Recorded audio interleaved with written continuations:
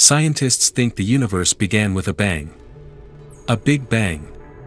The Big Bang theory is the most widely accepted theory for how the universe started. How it will end, that's a dark mystery. The Big Bang theory says that the universe came into being from a single, unimaginably hot and dense point, a singularity more than 13 billion years ago. It didn't occur in an already existing space.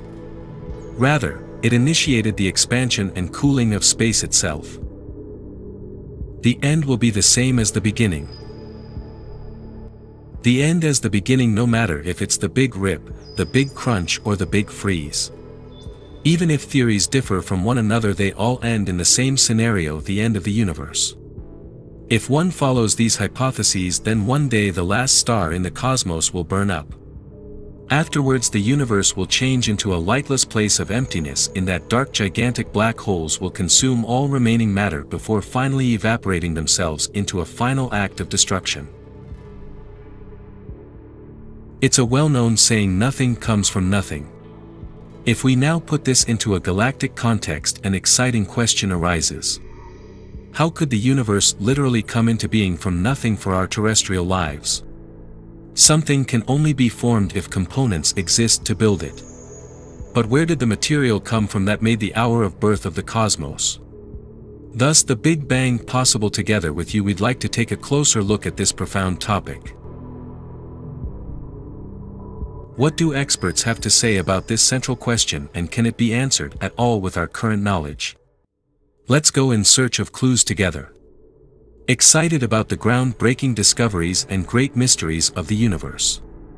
Then remember to subscribe to our channel and click the bell for regular updates on these exciting topics.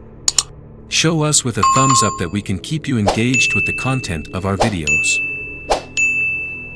Space will expand until even the faint light from the evaporating gravity monsters is too dispersed to interact, and the activity of the cosmos will come to a complete halt. At least that is a widely held view among scientists. While many researchers regard such a process as the final end of our galactic home.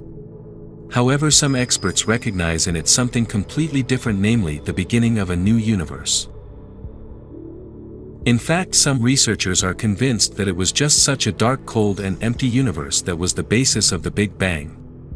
However, before we go deeper into this exciting thesis, we should first address another no less exciting question. How did the first physical matter actually come into being if we want to explain the emergence of stable matter from atoms or molecules? It becomes clear that nothing of the sort existed either during the Big Bang or in the millennia that followed. What we do know is that the first atoms formed from simpler particles as soon as external conditions cooled enough to follow the formation of complex stable matter. We also know how these atoms later fused into the stars to form heavy elements.